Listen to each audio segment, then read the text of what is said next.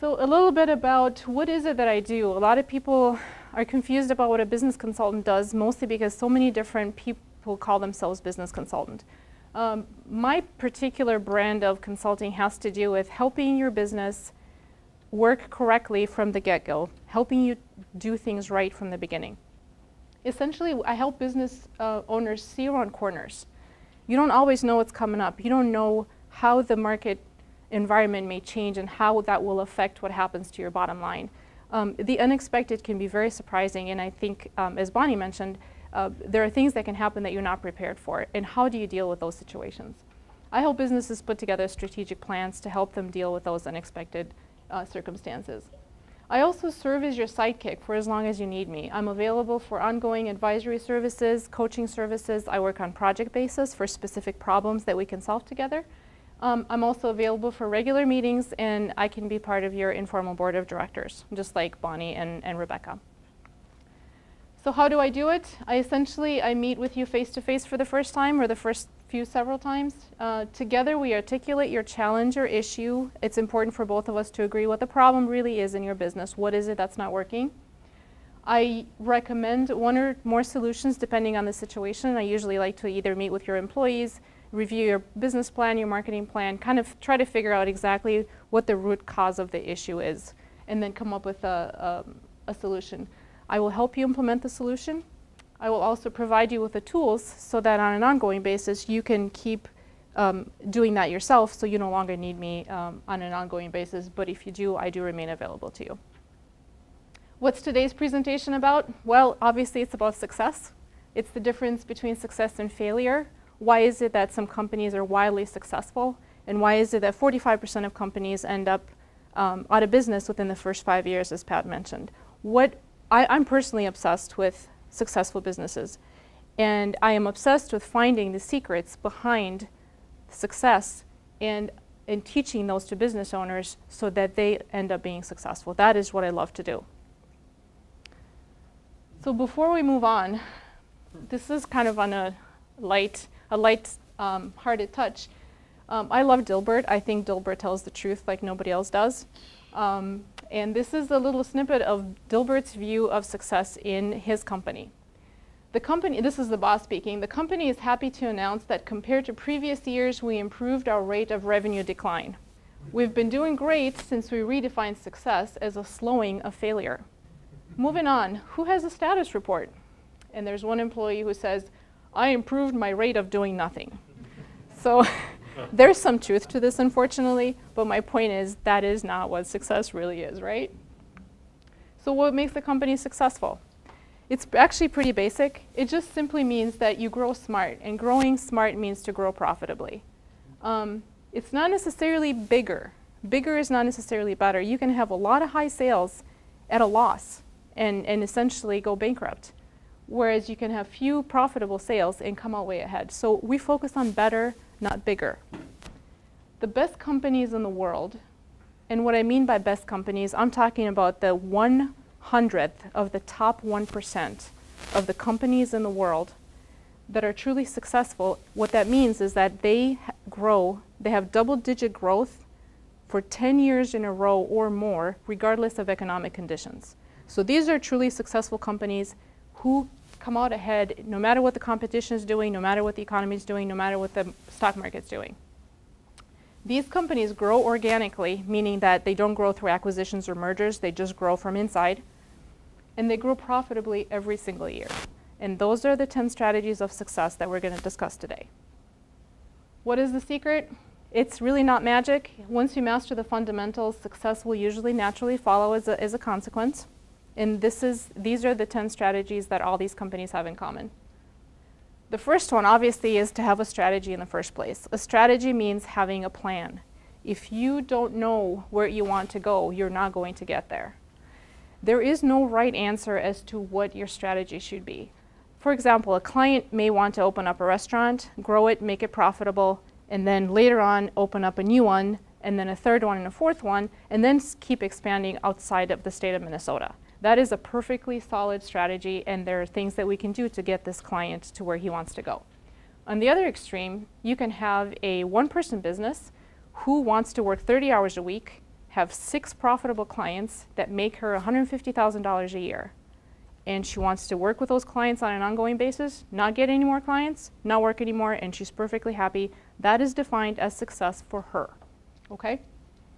So what does it take to have a good strategy? First of all, you have to define your target market. You have to know who are the clients that you're going after, who are the clients that you want to work with, who are the clients that want to work with you.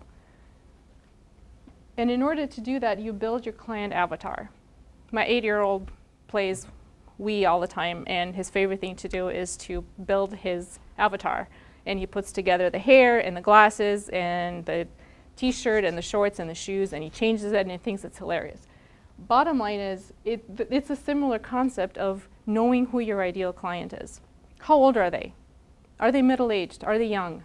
Are they suburban or city dwellers? Are they interested in health? Are they interested in making money? Are they interested in traveling? Do they like luxury products, or do they like to contribute to charity and volunteer? Everyone is different, but knowing who you're going after is really important. Don't try to be all things to all people. If you do that, you'll end up being nobody to everybody. Being specific and targeted is key here when it comes to a strategic plan. It's also important to have a plan before you actually need one. And I know Bonnie mentioned this, and I would like to reiterate that fact. It's extremely important to have a plan ahead of time on how you would respond if next door to you another competitor opens up shop, offering the same products at lower prices. What are you going to do? How do you sustain that? How do you stay ahead without going out of business? How do you sustain a nonstop price attack? What happens if you work in retail and Walmart opens next door and they offer your products at half the price? What do you do? How do you own the space that you're in and stop others from coming in? What kind of barriers can you set up to make sure that your business stays intact and healthy? Those are all things that you would get with a strategic plan. The second principle is staying attuned to your customers. I can't emphasize this enough. Customers are the lifeblood of your business. Without customers, you are not going to make it. It's important to listen to your customers. And this can be as basic as have someone that can answer the phone when clients call. I know it's easy for calls to go to voicemail or to have automated phone systems, but in reality, people are tired of, thank you for calling such and such business. Our call is important to us. Please, please listen carefully as our menu options have changed. I think all of our eyes glaze over because we're so tired of hearing that, exactly. Respond to all communications, whether they're requests, whether they're complaints, whether they're compliments, positive feedback, anything like that. Personally acknowledge client responses. Have processes and policies in place to address complaints and requests for refunds, anything that comes from the client. And the reason for that is if you don't have those planned out ahead of time, you end up having to make decisions on the spot, which is time consuming, it's complicated, you have to figure things out, you have to decide what you're going to do in this situation, which may be different from what you're going to do in the next situation. If you do have employees, they need to have that stuff all laid out in a training manual type of document so they have something to refer to. Having processes in place ahead of time also ensures that all your clients get a consistent experience, that they're not essentially one client gets one thing and another client gets something else, because essentially they do talk, and you don't want that being out there, that you don't treat all your clients the same. The benefits of providing great customer service are that you protect your brand and your reputation, which are a huge asset for your company. You build customer loyalty, you increase client retention, which in turn will decrease your marketing costs because you don't have to go look for clients all the time because the ones that you have are staying with you. The third strategy is to never stop innovating. As you guys know, the only sustainable advantage is innovation. No matter how great you are, no matter how unique your product is, somewhere along the way there's going to be somebody who's either going to copy what you're doing or come up with a better one. So at some point in time, you always have to be thinking ahead about how you're going to make your product or service better. The best source of information for that is going to be your client. If you listen to your clients, they will tell you what they don't like, what pain points they have, what is it that they wish you could give them that you're not giving them today. So let me just give you an example with a remodeling company I worked with.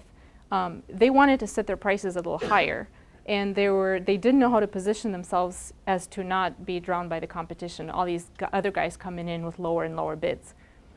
So we talked about finding some pain points or some removing some obstacles that homeowners would have had with home remodelers in the past. So for example, what do you guys hate about getting your house remodeled or your basement done?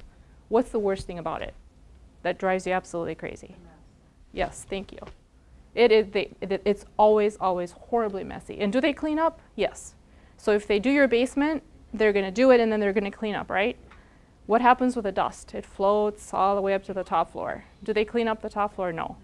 So we put a process in place to where this home remodeler offered 100% free home cleaning service top to bottom, including your windows, your baseboards, everything. So your house is going to be cleaner after your remodelers leave than it was when they first came in. The other thing that they offered at our suggestion was, well, the other thing that happens when you remodel your house is nothing matches anymore, because you've redone your walls, you've redone your cupboards, and all of a sudden things are just clashing. So he partnered with an interior decorator, and he offered every single one of his clients a free 1-hour consultation with an interior decorator and a 20% discount for any services that they would purchase. So this became a win-win situation. He's giving his clients something that they're not getting anywhere else, and he's also referring business to his friend who's the interior decorator. So again, those are things that help you innovate so that you're better and different than your competitors. Taking calculated risks. Innovating essentially means that you're taking a risk. You're doing something and you're not sure what the outcome is going to be. But remember that attempts to eliminate all failure all the time essentially ensure that you will always fail, because unless you try something new or different, you are not going to succeed. The fourth strategy is to improve your operations. Basically, everything that you do in your business day to day, any repeatable process that you do, such as billing, marketing, customer service, all of those things can be automated and improved. What that does, essentially, it saves you time, it reduces your expenses, and it increases your profitability. I have a list of key tools on this slide that every business should have incorporated into their day-to-day operations. All of these tools are things that will make your life easier and that will decrease the time you spend not servicing customers or marketing to new customers. Checklists, pre-populated templates, training manuals. Schedule all of your activities ahead of time. For example, every Monday you send out invoices. On Tuesdays you do your marketing stuff. On Fridays you do your QuickBooks. Whatever the case may be, have a systematic approach to how you do things. Customer relationship management tools. Constant Contact and MailChimp for marketing and for communications. Skype, if you're doing business with clients that are out of state, that is a great tool for communication. Cloud storage, it gets rid of a lot of your IT problems, not having to deal with your hard drive crashing. QuickBooks, absolutely. For tax purposes, QuickBooks is the way to go. The fifth strategy is to invest wisely in your business. So what I mean by that is focusing on activities or investments that give you the highest rate of return on investment, which is basically what you spend versus what you get. A lot of small business owners don't want to spend money on their business, and that can be a huge mistake, because if you spend $0 and you get $0, you're a lot worse off than if you spend $5,000 and you get $15,000 in return. Now, it's important to make sure that you do your numbers right so that that $5,000 truly turns into a $15,000 return. But if you do it the right way, it will pay off, and it is the right way to go. Spend 80% of your time and resources on activities that make you money. A lot of people spend 50 to 60% of their time just running their business, when in reality, most of your time should be spent serving existing clients or marketing to new clients. We talked about taking calculated risks. That's also part of investing. Let go of what's not working. A lot of people do what they've always done because they've always done it. It's just easy. It's the way to go. I recently worked with an engineering firm whose marketing efforts consisted 100% of telemarketing, telesales. They had their people on the phone trying to get appointments, 5 days a week, 8 hours a day. And over time, their profits and their revenues went completely in the negative growth percent. It was absolutely crazy. They went from scheduling 5 to 6 appointments a week to less than 1 a week. And they didn't know what was wrong, but they kept doing the only thing they knew how to do, which was cold calling. Well, in today's day and age with Facebook and LinkedIn and networking and professional organizations, people don't cold call. And guess what else? We have caller ID. Do you pick up the phone if you don't know the number? I don't. A lot of people don't. So again, you need to kind of let go of what's not working and come up with a new strategy. So in this particular case, we had this client set up with a lot of professional organizations. We introduced them to a lot of CEOs of other companies, and we basically plugged them into the industry where they wanted to find their clients through informal and professional connections. And that is how they were finally able to get back on track with their profits. And last but not least, consider the cost of doing nothing. The cost of doing nothing is not zero. The cost of doing nothing is usually much higher, because while you're doing nothing, your competitors are doing more. They're developing, they're investing, they're coming up with new technologies, new systems. So what happens is clients and customers are getting used to that level of service, and if they see that you're not offering it, they're going to leave and they're going to go to someone who is. The sixth strategy is to outsource intelligently. And we've talked about this earlier today, but it's a very basic truth. You cannot do everything yourself. And people know that, but they don't actually act that way. And people still try to do everything themselves. It is not possible. Even if it were possible, you cannot do everything well. I can't. Nobody can. It's just not the way things work. So if you do outsource, what should you be outsourcing? Well, the most obvious one are administrative functions. Anything that's too easy or too time-consuming.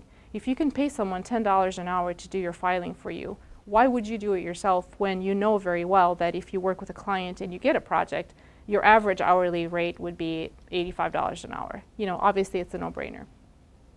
Anything for which you don't have the expertise, anything that's too difficult for you, that you don't have the training for, the education.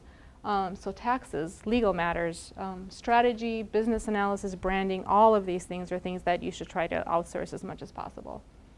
And then last but not least, things that you hate doing. And again, that's a personal preference, but I hate doing QuickBooks. I really do. I know it's easy. Everyone talks about how great and how it does itself. Can't stand it. So that's why I hire firms like Bonnie's to do that for me.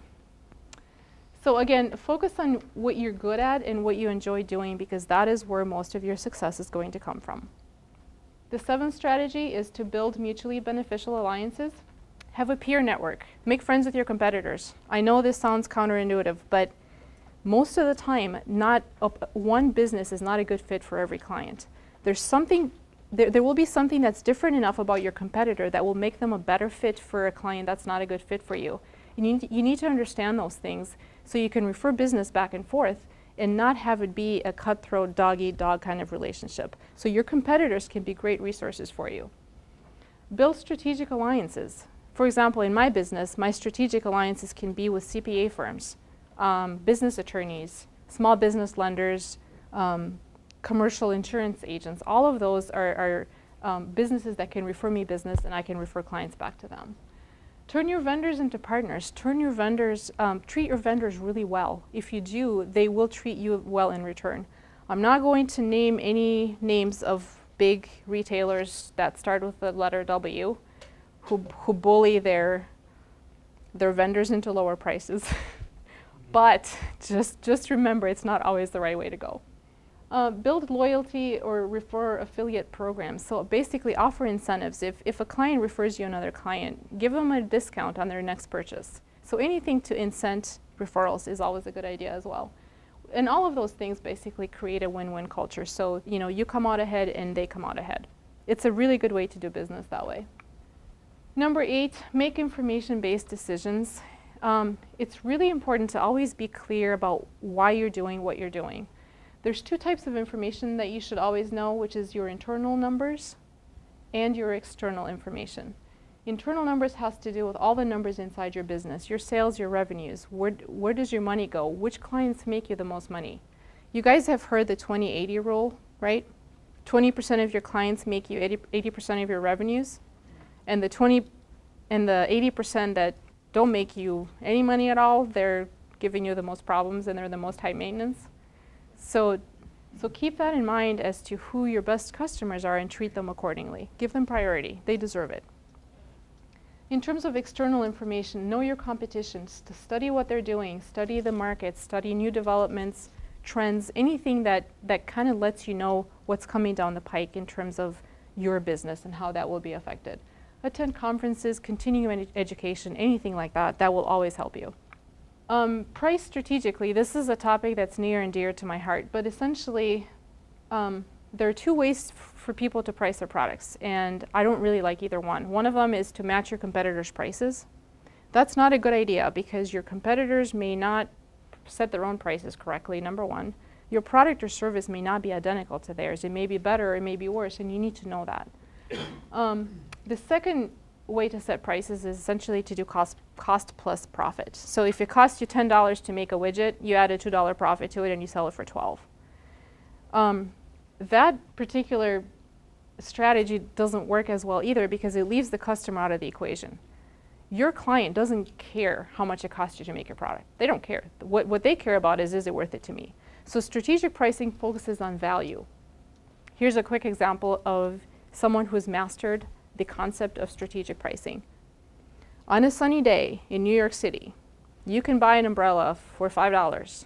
As soon as it gets overcast and starts raining, prices of umbrella, what do you think happens? $15. Do people buy them? Yep. Why? Because they're stuck walking on the street, they don't have a car.